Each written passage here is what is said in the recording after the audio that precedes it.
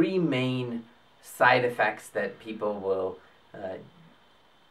frequently complain about after weightlifting or participating in high impact type sports like or weight training type sports like CrossFit or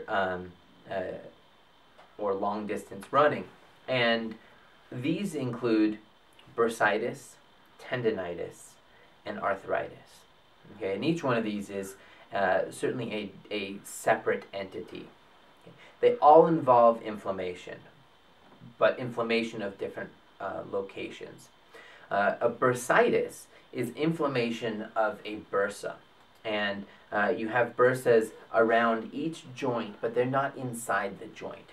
They are, as best as I could explain, a physiological space. And what I mean by physiological is that normally there is no space in your bursa. It is essentially like a deflated balloon. Okay, you have a bursa on your elbow, and a few bursas on your elbow and your knees, and around many of your joints. When the balloon is deflated, as normally in your bursa, there is some fluid in there, just a thin amount, and it allows for easy sliding. Okay.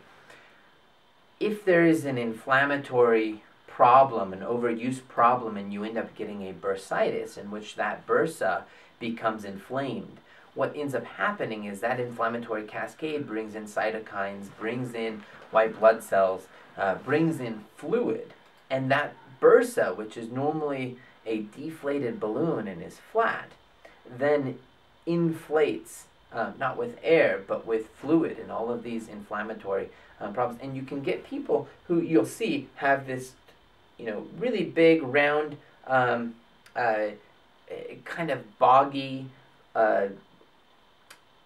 basically balloon under the skin, and it's not like a blister. A blister is on top of the skin. A very thin layer of the skin gets disrupted, and you get fluid that goes in. This is similar pathophysiology, but inside the bursa, and it's that balloon filling up with fluid.